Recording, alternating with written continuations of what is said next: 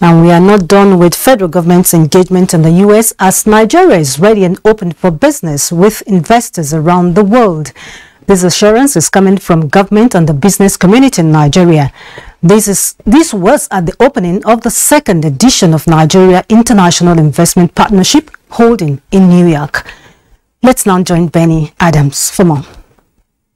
In this hall is the convergence of who is who in the global economy, and the interest is on how to market Nigeria and improve our economy through investment. The event is the opening session of the second Nigeria International Economic Partnership Forum. The first was held in France sometime last year in November, and this is a platform where would-be investors get to meet partners and investment deals are signed with the hope of immediate action for long-term gains. President Muhammadu Buhari is expected to lead the conversation on growing Africa's largest economy by attracting investment and by extension minimizing capital flight, especially in education, healthcare, attracting investment in the nation's oil and gas sector, looking for more ways of financing Nigeria's infrastructure, with emphasis on developing export transport corridors, talking about rail, talking about the airport, and a kind of a digital economy, power generation, transmission, and distribution.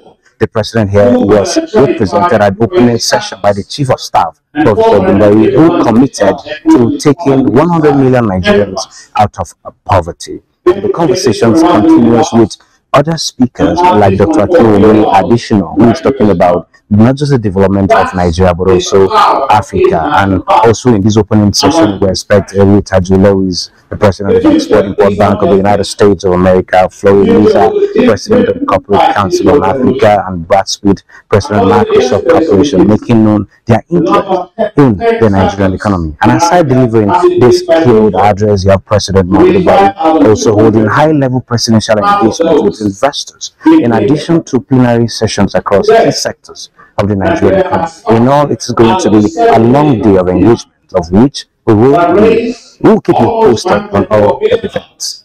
It's over to you. Very well, Benny. Thank you.